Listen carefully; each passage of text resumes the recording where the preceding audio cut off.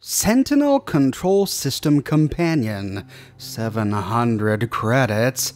Before the Great War, the geniuses at West Tech and General Atomics International had an idea. What if they combined unmanned suits of power armor with autonomous artificial intelligence? Their single, highly experimental prototype was eventually recovered by the Brotherhood of Steel, and now it's in your hands. Not quite robot, much more than human, the Sentinel control system will shift the balance of power on any battlefield. Also comes with 2 new unlockable power armor paint jobs. Sounds interesting, but is it worth 700 credits? Let's find out.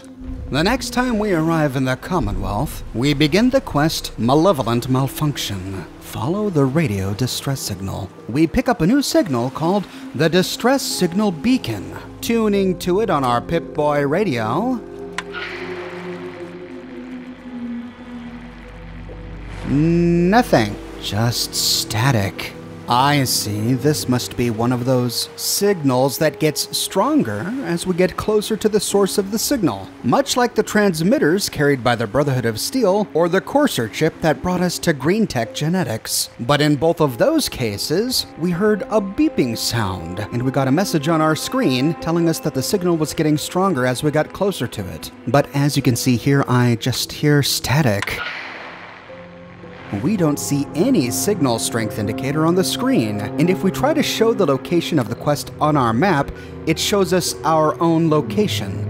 So it places no marker on the map showing us where to go. Essentially, we know there's a signal out there, but we have no idea where it is. We now have to just run around the Commonwealth to find this thing. Well, my player home is at the Kingsport Lighthouse on the far eastern shore of the Commonwealth. I figured I'd start by just running west. I ran and ran and ran, heading due west the entire time, meeting minimal resistance along the way, until I reached Dark Hollow Pond.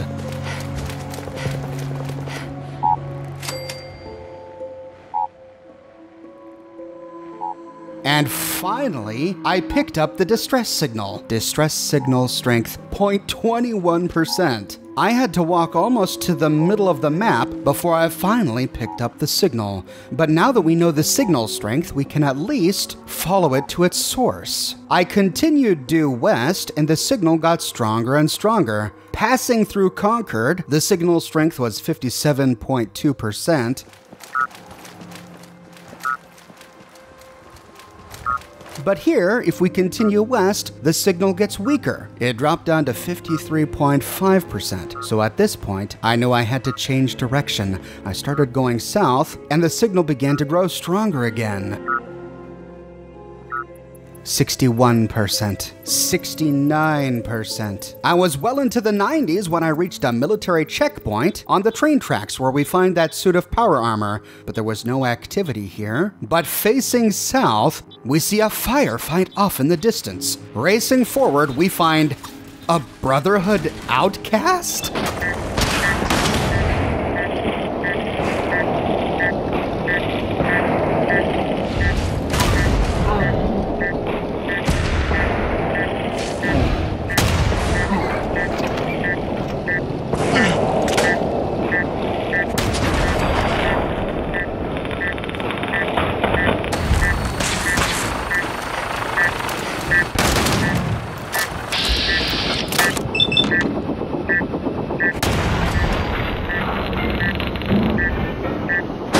Both of those soldiers were wearing Brotherhood Outcast power armor.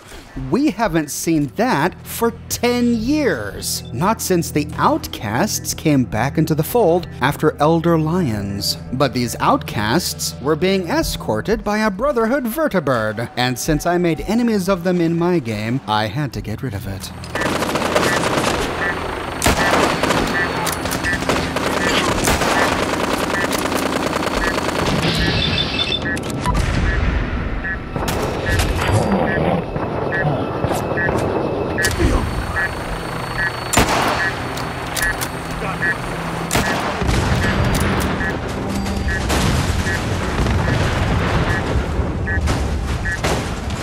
Well, we have found the source of the signal. Now to find that transmitter. On the ground, we find the corpse of the outcast we just killed. But this is called a rogue sentinel, but where's the body? The head is completely gone. On the wreckage, we don't find a corpse. Instead, we find a full set of T-45 power armor with a brand new Outcast paint scheme. It says, "Lookup failed here in my inventory due to a mod conflict." In your game, this will say Brotherhood Outcast paint scheme. And we find the Sentinel system log. Sentinel system log. Log event 1, 1:21 p.m. Continuing patrol route. Maintaining escort formation. Voice print, Vasquez. Damn, it's hot. Voice print, Maria. I know. Only a few more hours until we've swept this sector. Still with us, Dawson? You haven't said a word all day. Voice print, Dawson. Sorry. Lost in thought. In the next one, 2:56 p.m. Activating new targeting protocol. Authorization, Scribe Dawson. Voice print, Vasquez. What the hell? No! Maria. Unintelligible. System log, threat status eliminated. Sentinel-1 new directive. Escort Dawson. Target destination, Schult Propane Station Sector 10. Sentinel System 2 and 3 entering standby mode. Proximity defense enabled. So this is a log of events that happened earlier today. But what could this mean? Continuing to explore the battle site, we find the wreckage of another rogue Sentinel power armor. Again, no body inside. We find another full suit of Brotherhood Outcast painted T-45 power armor, but this time no holotape. There's another Brotherhood corpse here. He likely fell from the vertibird. And facing north down the road, we find the corpse of Vasquez. He's wearing a full suit of T-45D, which is interesting. Don't the Brotherhood typically wear the T-60? And on his body, we find Vasquez's holotape and a new toy car. Reading the holotape first, we see that his name was Gail Vasquez and he was a scribe. First entry, patrol sucks. It's not the weight of the gear that gets you, or the heat of the sun, or even cleaning your rifle for the bajillionth time. It's the sweaty drawers, man. Everything starts to rub the wrong way. What I wouldn't give for a washing machine while on patrol. Jiminy crickets. In the next one, birthday. Dawson's birthday is coming up next week. I found a toy car out on patrol. I know he collects that kind of stuff. I don't get it, but I guess everyone needs a hobby. Oh, so that explains the toy car we found. Inspecting it in our inventory, it is clean and new. A nice teal paint job with a yellow stripe down the middle. Stamped number 23. I think I know a little boy who might like this. Turning east, we see scorch marks and fires burning all over the place. We didn't cause these. These are the remains of a previous battle. Turning east, we find another corpse, Maria. And by her body, the Outcast distress pulsar. By looting it, we forever turn off the distress signal beacon. On Maria's corpse, we find Maria's holotape. Maria Harper, Brotherhood Knight. Mission summary. We have been assigned to patrol Sector 11 of the Commonwealth for a duration of 23 days. Our unit is supplemented by 3 Sentinels, AI-controlled power armor escort units. They're a little beaten up and still bear the paint of our outcast days before Elder Maxon, but they'll help get the job done. We're to report in via radio at 2100 hours daily with any noteworthy discoveries.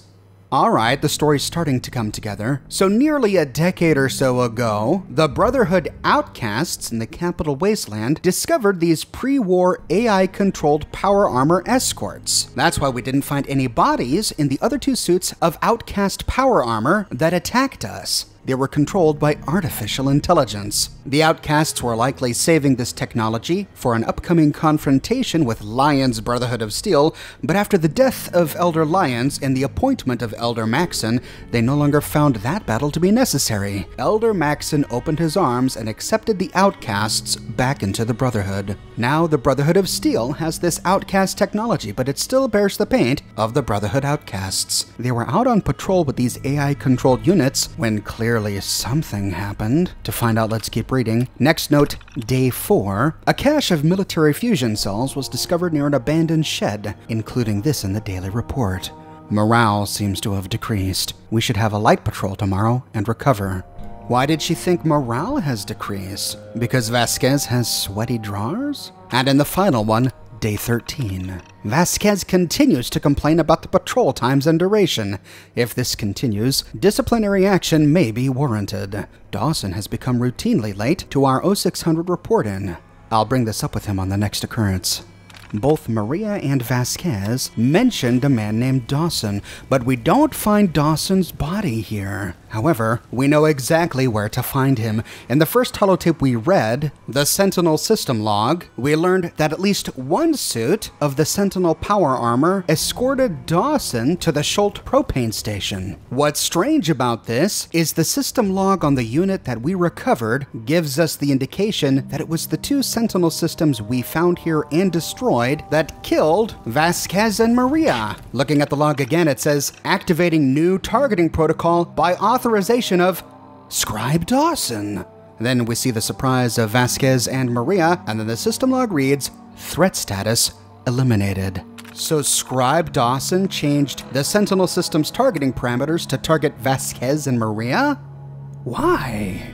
To find out, we must head to the Schult propane stand. We know exactly where this is because coincidentally I covered it in my most recent video on unmarked locations that you can watch here. As we approach, we see a man in power armor fighting with a raider. But as we get closer, he turns his attention upon us. He's legendary, and his name is Dawson. Every shot counts.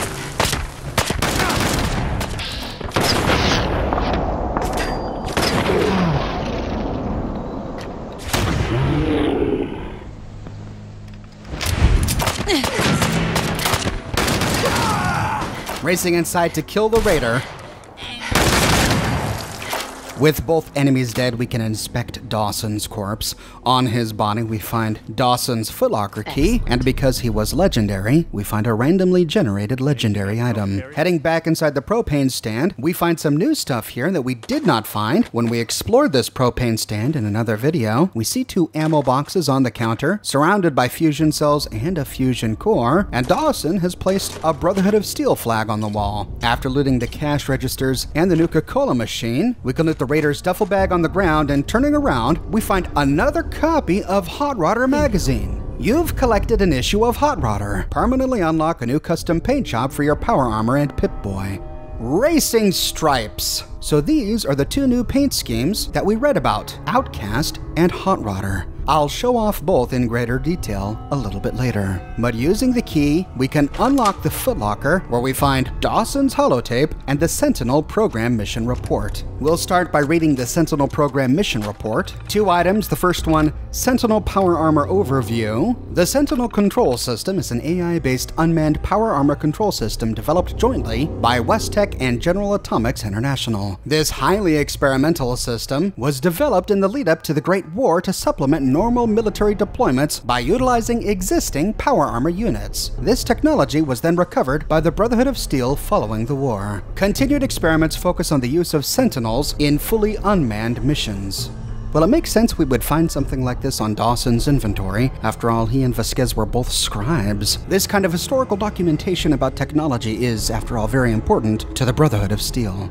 Autonomous Mission Report 001, our first unmanned mission experiment, utilizes a Sentinel unit with AI tuned for advanced friend/foe discrimination, as well as highly effective threat elimination drive. This mission also tests human interaction and reception of a more commanding personality matrix. The mission objective was to patrol a 0.5-mile radius and perform routine peacekeeping operations. However, the test unit has proven to be far too aggressive. It has engaged persons nearby that exhibit only the slightest hint of hostility. We have attempted, unsuccessfully, to initiate a remote shutdown. The unit will have to be manually decommissioned. So there's another AI-controlled Sentinel unit wandering around somewhere out there. Sounds like it's already killed a few non-hostiles. After everything they say about the dangers of technology, the Brotherhood isn't taking very good care to make sure their technology doesn't hurt others. We'll have to track this unit down, but first, we can read Dawson's holotape. Dawson Wakefield, scribe. In the first item, sending data. This is the third week I've been sending data to the Institute. Schematics, core dumps, everything. The Brotherhood has amassed an enormous amount of data and technology, and yet we keep it locked away. We say it's to keep us safe, to protect humanity from itself. I've had enough of the hubris and greed, so I'm going to keep doing this as long as I can. I'm starting to think this is my true purpose. So Dawson was an Institute spy. But how closely was Dawson working with the Institute? Did they know him on a first-name basis? Or was he just sending them anonymous information? In the next one, Backups, Maria caught me compiling a holotape today. I told her I was just making backups. She seemed to accept that. I'll need to be more careful. In the next one, Questions. Vasquez is starting to ask a lot of questions. I can't even take a leak without him asking for a full status report. This is getting out of control. And in the final one, Patrol. There's going to have to be an accident. It's the only way I can keep all of this quiet. I know how to reprogram the Sentinel targeting systems. I'll say that I barely made it out alive, that all the kinks with the AI haven't been worked out yet. I'll wipe my own Sentinel's memory when I'm done. If the Brotherhood dies, too much will die with us. I can't allow it. My Sentinel passcode is capital Tripwire Echo. I'll need to get Maria and Vasquez's code somehow. So Dawson reprogrammed the targeting parameters of the other two Sentinels to kill Maria and Vasquez, because he's an Institute spy. He was sending the Brotherhood's information to the Institute because apparently he felt that the Brotherhood was doomed anyway, and he didn't want humanity's information to die with the Brotherhood. I don't understand this thinking, because if the Brotherhood dies, it will likely be killed by the Institute, and then the Institute will have access to all of the Brotherhood's information anyway. And Dawson killed Maria and Vasquez because he thought they were becoming suspicious of him, but they had no idea. Vasquez even got him a new toy car for his birthday. In their minds, they were all still friends and fellow soldiers, but he betrayed them. Anyway, we can't recover the other two units because we destroyed them, so we don't have to track down those passcodes, but we do have Dawson's here, capital Tripwire Echo. And just outside the Schult propane stand, we find a power armor frame with a couple pieces of T-45 power armor on it inside a power armor workbench. Getting closer, we find an option to hack the power armor. Accessing onboard control system. Okay. Enter passcode. Okay. CS override. Okay. Reinitializing unit Sentinel. Okay. No linked user. Activate to set the current user as Sentinel operator and access all system commands. Select command. Activate. Do not interfere with security operations. Ooh, okay. Not at all creepy. It looks like it's working, but it's missing some power armor. Getting close, we can activate him again. We find an option here to access storage and modify loadout. And to the right of him, we see his two missing pieces of power armor, the right leg and the left arm. So activating him again, we can access the storage and modify loadout, and it works just like a companion trade menu. We can place the power armor on his inventory and press T to equip it.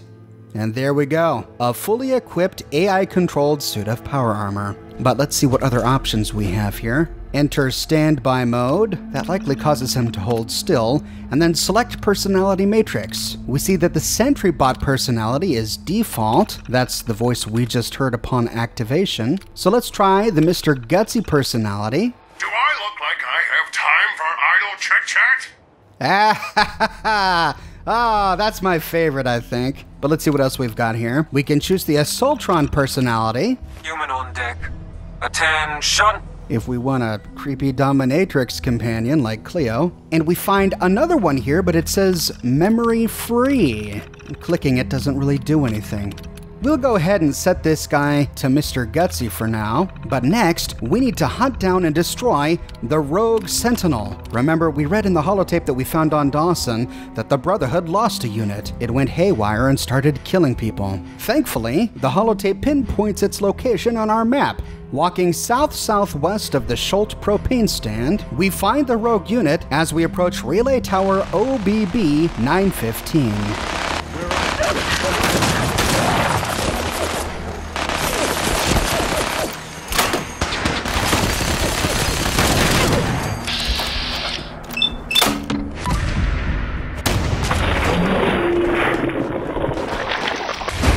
Was fighting a bunch of dogs. On his body, we find the Sentinel personality matrix, Liberty Prime. Oh no. And another full suit of Brotherhood Outcast T-45. And nearby, we see the handiwork of this unit. We find a dead settler, another mongrel dog, a dead radstag doe, a dead attack dog, a raider, another raider, and 2 more raiders. And then off to the south, a scavenger and a servomech scrap bot. Goodness, this Sentinel really tore stuff up. But now that we've unlocked this final personality, we can activate the unit and program it to adopt the personality of Liberty Prime. Victory is assured. Marvelous. Well, we've collected everything. Now to take it all back to the shop to inspect it. We can swap the Sentinel's power armor with any suit we want. I'm going to pilfer this T-51 Vim suit from my power armor museum. And to equip it onto our Sentinel, we just activate him, open the trade dialog, and equip it the same way as we would equip any armor on his inventory. Look at that, he looks great! And we can equip him with any weapon. Fat Man Gatling Laser. I decided to give him a harpoon gun. He functions like a companion, but he doesn't replace our companion. So as you see here, I'm running around with both Preston Garvey and the Sentinel AI set. And as for carrying capacity, it seems to be pretty balanced. In this example, I have 2 full suits of power armor on his inventory, one that he's wearing and another that he's carrying, and I finally exceeded his carrying capacity. So even if you don't want to use him in combat, he could simply be a walking frame that you use as a pack mule. Now, as for the 2 new power armor paint schemes, the first is the Outcast suit, which looks exactly like the Outcast power armor we remember from the Capital Wasteland, and it works on every suit of power armor, T-45, T-51, T-60, and XO1. Painting all pieces gives us an intelligence bonus. The other suit is the Racing Stripe suit. This is a solid blue paint scheme with a big white racing stripe down the middle. All pieces painted increases our agility. Sadly, the Outcast paint scheme does not come with a matching Pip-Boy paint scheme that I was able to find, but the Racing Stripe paint scheme does have a Pip-Boy version. However, I don't know if it should be called Racing Stripe because the Pip-Boy version is just a royal blue. There are 2 little white stripes on the back of it, but they're really hard to see and they're small. We don't see it while using the Pip-Boy, and even in third-person view, this back part of the Pip-Boy is held against the character's body. The only way I was able to observe it was by jumping in the air and then freezing my character so I could zoom in to see the stripe. Now that we've fully explored the Sentinel Control System Companion, let's go over a few criticisms. Overall, I'm really pleased with this creation. The quest was interesting from a lore perspective. I'd love to learn more about how the Outcasts were reabsorbed into the Brotherhood of Steel after Maxon came to power. This little story gives us a brief snippet of information, and it's welcome. I also like the way this quest was packaged. In some of the other creations, we purchase them and then get the quest with a new quest destination marked on our map. I don't like that because we don't have a lore reason for going to that destination. Go to South Boston and find the dog. Well, okay, but how did we learn that the dog was there? Well, because an omnipotent game master or narrator told us and marked it on our map. That's an immersion-breaking form of storytelling. This way makes much more sense. We find a signal that we pick up on our Pip-Boy. That's credible, and it gives us a great segue into the quest. The execution, however, was really frustrating. If every person who buys this creation starts their game in Sanctuary, then there's no problem. They're gonna pick up the distress signal and run south until they find the Sentinel suits. But what about players who make homes that are far away from the conquered area? Like me. My character's home is on the east coast of the Commonwealth. After installing the creation and starting the quest, and even after listening to the distress beacon, I still had no idea where I needed to go. I didn't get a compass marker, I didn't get a map marker, and the distress beacon was so far away that it was too weak for me to pick up on my Pip-Boy. I was lucky that I ran west, which happened to be the right direction. I could have ran north or south. Had I done either of those two things, I would have been exploring the Commonwealth for hours trying to find this distress beacon. Now, I suppose it's possible that I have some mod installed that was hiding the compass and map markers. However, I made sure to uninstall all interface mods just to rule out that issue, and I even watched videos of other players playing through this creation and they had the same issue. I never saw any map markers on their compass or their Pip-Boy map, so I don't think it's just me, but I could be wrong about that. The execution of this quest would have been much better if the radius of the signal was map-wide. If you could stand anywhere in the Commonwealth and still pick up a signal, even if it's really, really faint. That way we can at least start running in the right direction. But once we find the Sentinel suits, everything goes smoothly. I'm a little disappointed that we don't find unique dialogue with this suit, but I understand why they did it. They reused the voices of existing robots in the game because it not only saved time, it was easier to implement, but also because it's less to download, which is really important for console players. So yeah, it would have been cool if they got an actor to do a new recording of a new voice, but I understand why they did it this way. I'm really surprised that this suit of power armor doesn't count as a companion. I worry about that breaking the delicate balance of the game. After all, the developers originally intended the sole survivor to be able to walk around with any companion, plus dog meat. That's the way it was in Fallout 3. We were able to have dog companions with human companions in Fallout New Vegas, and that was their intention with Fallout 4. They even had dialogue options recorded for companions to interact with dog meat, but they ultimately chose against doing that because they felt that it would break the balance of the game, that the sole survivor with a companion and a dog wouldn't be challenged enough. And so without mods, we can't run around with both a companion and dog meat. But with this creation, we can have a companion and a full suit of AI-controlled power armor that can wield any weapon the sole survivor can. I think that suit of AI-controlled power armor would be much more powerful than dog meat. So if having a companion and dog meat breaks the balance of the game, how does this creation not? The biggest issue with this creation that I see is that we already have it.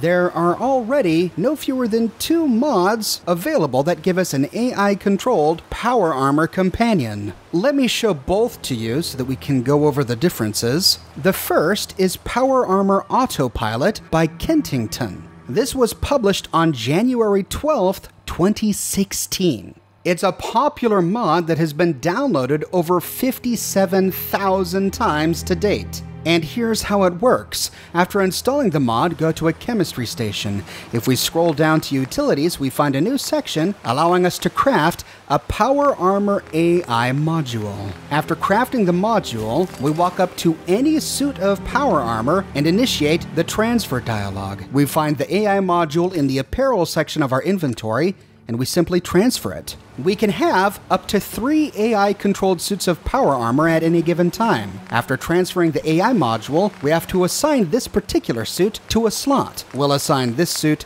to slot A, then crafting a new AI module from a chemistry station. We'll assign this suit to slot B, and then assign this one to slot C. We now have 3 power armor companions following us around the Commonwealth, and that's in addition to the one we get from the creation. So the good thing is this creation doesn't conflict with existing mods that give us a power armor companion. As you can see in this example, I'm running around with Preston Garvey and 4 suits of AI-controlled power armor, which is just insane. This mod also comes with a unique thing we don't find in the creation.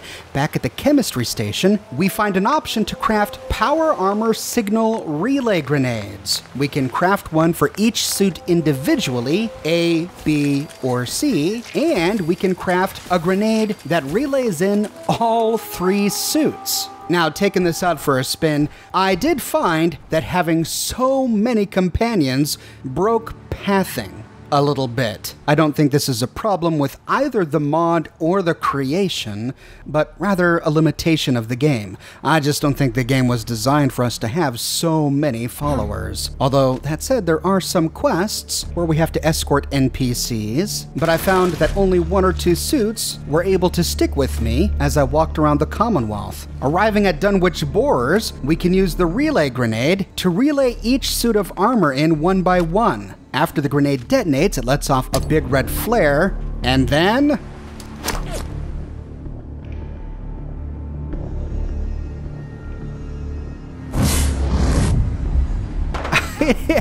In a really cool effect, the suit of power armor appears in the sky and then falls down to the ground. Let's try one more time, a little bit closer this time.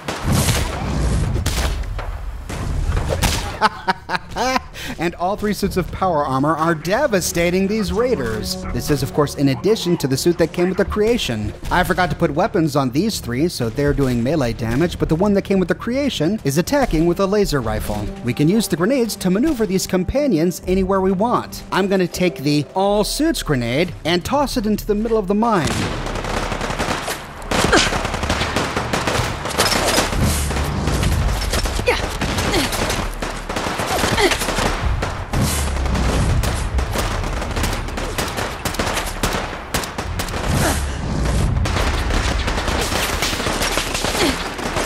And they come down one by one. That's really cool. Now, besides that major difference, another major difference between the creation and Kentington's mod is that Kentington's suits do take damage. As you see, all three suits of power armor are already missing pieces. Any suit of power armor we equip on these guys is going to need constant repair. That's much more realistic, but it's a huge bummer, creating a big hassle for us. Here I am storming Dunwich Boars, and after this, I'm gonna have to fully repair 3 broken suits of Exo-1 power armor, which is gonna be really expensive. But taking a look at the creation, we see that the T-51 suit I put on him is still fully intact. He doesn't take damage. Also, we can attack the Kentington suit of power armor and deal damage. If we do, he eventually turns hostile, and it can be killed.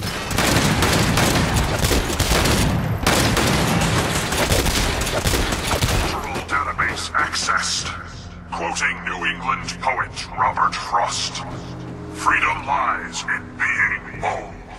If one of Kentington's suits is destroyed, we lose the power armor frame, but we can loot the broken pieces of power armor from the frame's inventory. We also get the power armor AI module so we can transfer it to another suit. However, from my tests, the one that comes with the creation is indestructible like a companion. No matter how many times I shot at this guy, none of the armor was damaged, he didn't die, and he didn't turn hostile. If we use the all power armor suit's relay grenade after one of our suits has died, it only relays in the 2 suits still alive. So it's a really well-polished mod. The other mod I found that was similar to this creation is Vicioris's Patriot Power Armor Companion. Vicioris was inspired by Kentington's mod. He published his a few months after Kentington, in August of 2016. But his mod functions in a much different way, and it comes with a quest. After installing the Patriot Power Armor AI Companion mod, we get a new quest called The Call of the Patriot. Listen to emergency frequency R11-2H. Much like with the Creation Club creation, we find a new radio signal on our Pip-Boy, but this one is voiced. To any military personnel listening on this frequency, please report to the Research and Development Bunker northwest of Sentinel Site, Prescott. We require assistance. It appears a nuclear detonation has occurred not too far from us and we are trapped. Please report us at. This message will self-repeat. So it sounds like a message from someone sent just after the nuclear detonation of 2077. Inspecting our Pip-Boy, we find a brand new location in the glowing sea, the Research and Development Laboratory Bunker. Fast traveling there, we see that an alarm is still going off at the place these 200 years later, and the front door is guarded by 3 rad scorpions.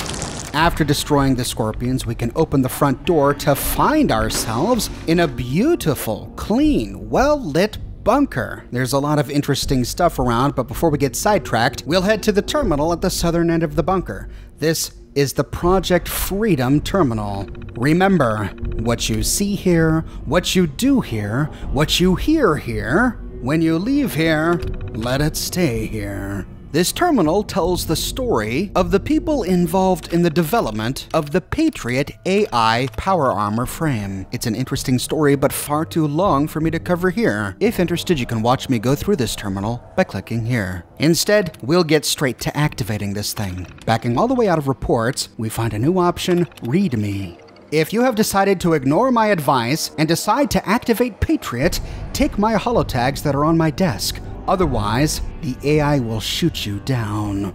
The final option is to unlock the safe. Backing out of the terminal, we find a wall-mounted safe, and inside a fusion core and the Patriot AI chip. Now, before installing the chip, we should probably go find those holotags.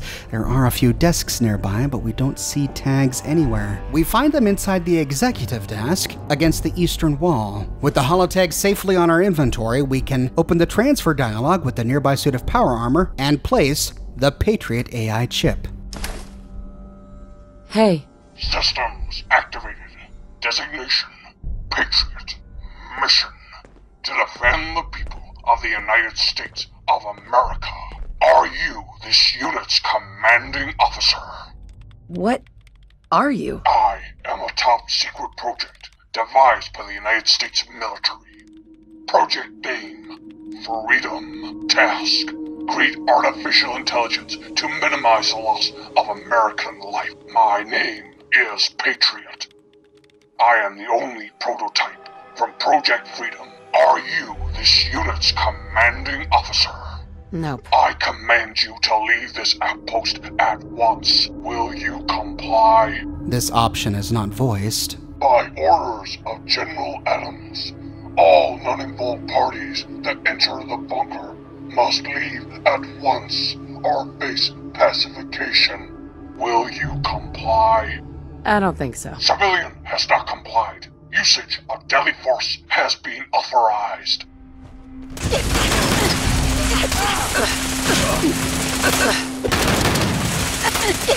Systems failure. Taking heavy damage. Initiate emergency protocol 66.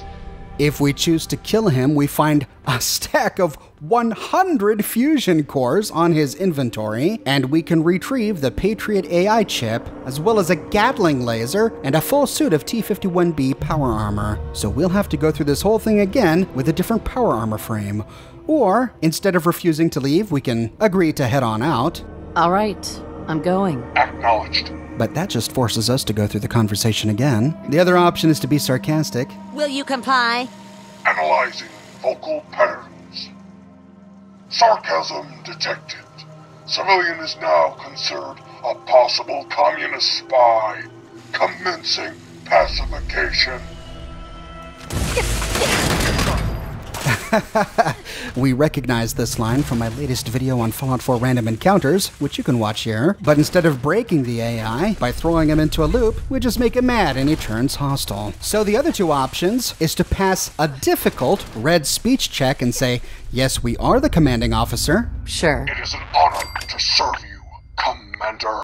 In which case he joins us as a companion, or if we have the holotags on our inventory, we find an option to say, here are my credentials, but this is unvoiced. And Patriot joins us as a companion. But this version is different from both the Creation and Kentington's mod, in that he does act like a fully fledged companion. We can't have him and Preston. You can see Preston going back to Kingsport Lighthouse. The cool thing about Patriot here is that many of his lines are voiced. I need to ask you something. Do you require assistance, Commander? How are you feeling about things? Commander, I will follow your orders without question. I trust that you will do what is right for all Americans. However, many others are not voiced at all. Choosing neutral here does nothing.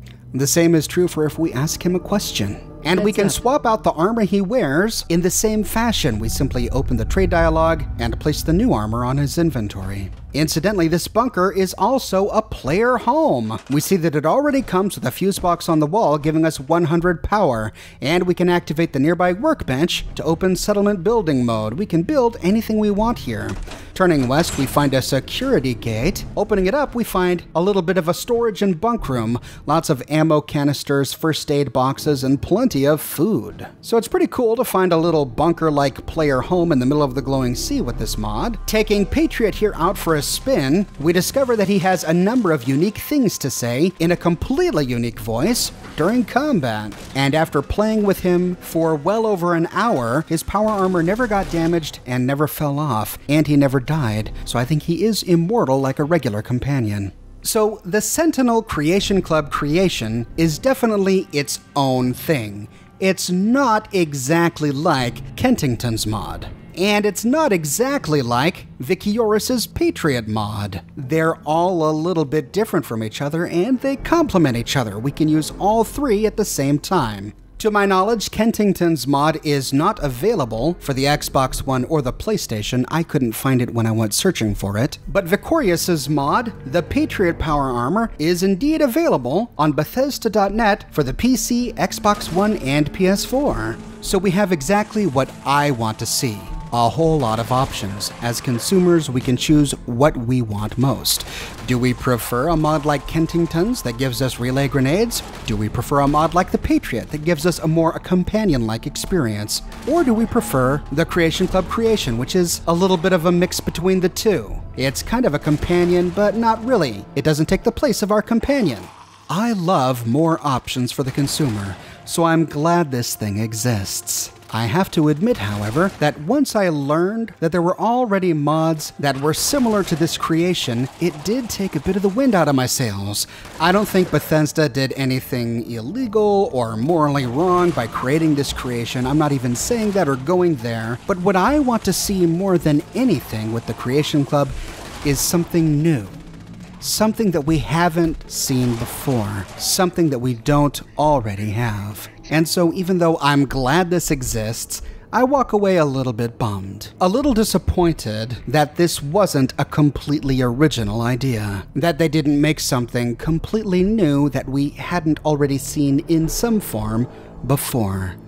That is what I think the Creation Club should be all about. That is what I think the Creation Club does best. All of my favorite things that we find on the Creation Club have never been done before, and I want to see more of that in the future. But those are just my thoughts, ladies and gentlemen, and I would love to know your thoughts.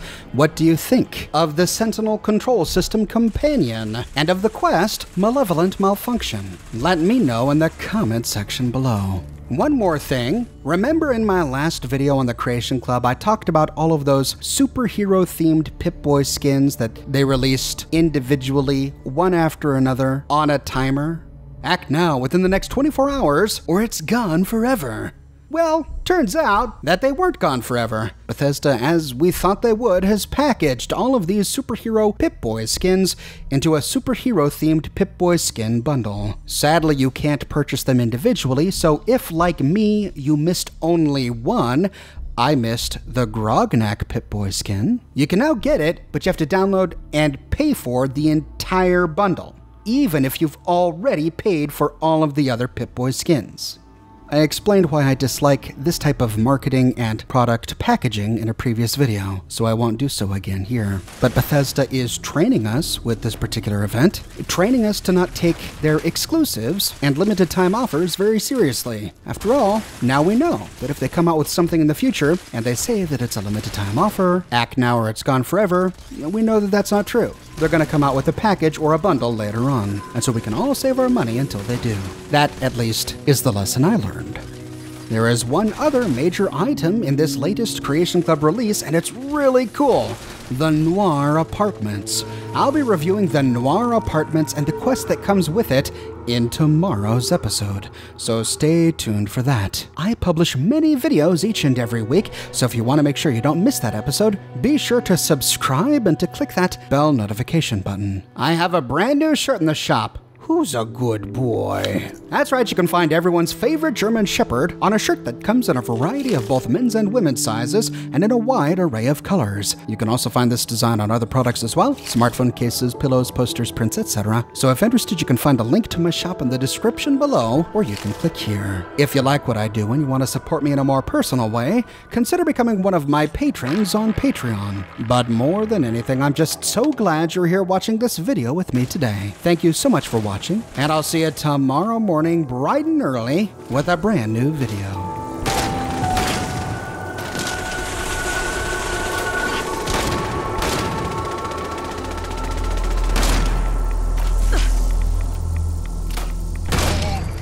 Have been eliminated.